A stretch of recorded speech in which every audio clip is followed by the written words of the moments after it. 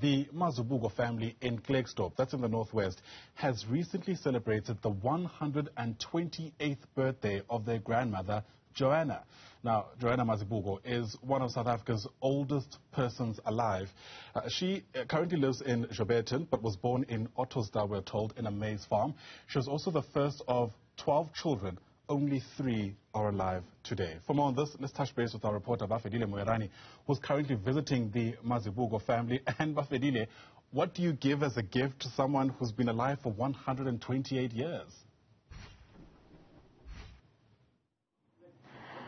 Certainly, there's so many years, all of us, we're still shocked and amazed that Granny here, Johanna Mazibuko, was born in 1894 on the 11th of May, and to where we are, such a blessing to be next to her, I tell you, Ayanda. And we understand that she grew in a maize farm in Ottosdal, and she was married, then having to come and relocate here in Jouberton, in Klerksdorp under Matlosana local municipality. Let me try to talk to her.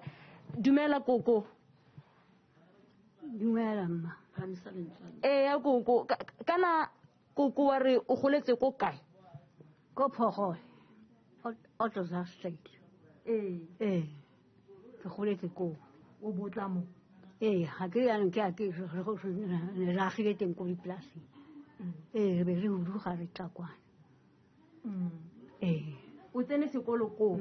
Ke a tsena sekolo. Ha wa tsena sekolo? Bana ba gago ba kae koko? Ha ba ga ke se ka ba be ba ngo ba tlhokaetse. Bana ba le ba kae? Ba le 7. Bana ba le 7. Okay koko. Jaanong koko o ikutlwa jang fela ke a utlwa gore gata ha ona bolwetse bope fela bo di high blood bo ding o sentse o ikutlwa sentle? Ha ke ikutlwe sentle ke ya ga ke kgone go tsamaya.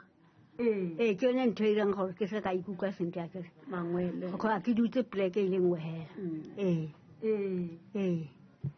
O fitlhile jang fa o ne o jaeng ga o tla o ntse o gola koko? Ke ne ke ja dijo tsa Setswana ke re ha ke ne re ja ditampa diphaletse di maphutse magapu.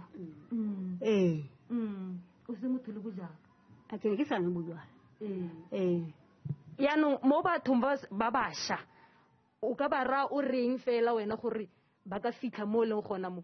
Mme ga ke na go ba ra sepe ga kere ka gore ha ikare ha ke ba bolela ha ba itla go tiko ba re o khoutswe ke bana ba gage o tlile go la rona re sa mo itla re na sepele no re ba etseng wena ga ke ya no tshwantse ba tlhomphe o mma batsadi ba bone mongwe le mongwe hela yo le mme o tshwantse mo khonipa kere le ha go roma o tshwantse o ye kwa go roma teng o se ka re motho le o ntenang ga se mme mar gona no nyana ka utlwa go tgata o rata Coca-Cola ka pelo ga go yotlhe le na makgogo ke di rata tota ke rata Coke le na makoko di monate ha o di jela ka papa Jano pele re ka tsena mo khatisong e le ya o buile go sale gale pele nyana fale gore e kete batho ba ka itlhokomela thata ke ka mohau wa modimo o bo lefa jaanong ke le nna jaanong ge ke batla gore nna ka gore kgale ke le mo ke batla gore ntate modimo le nna a ntlose ka gore ga go thuse ke di utsela mo go tshwana hela la ke seo o phela ka mohau ke phela ka mohau tate modimo ke nna ke a mo kopa bosigo le motshegare a no saifelena jaaka bao ba saifa jaanong nna o mpetse Well, Ayanda, let me just try to contextualize what she was saying. She's saying that it's only God's grace, but she is praying day and night that because she's now no longer able to walk on her own, she prays that God may take her. But the family here is saying that they feel very much blessed to have her in their presence.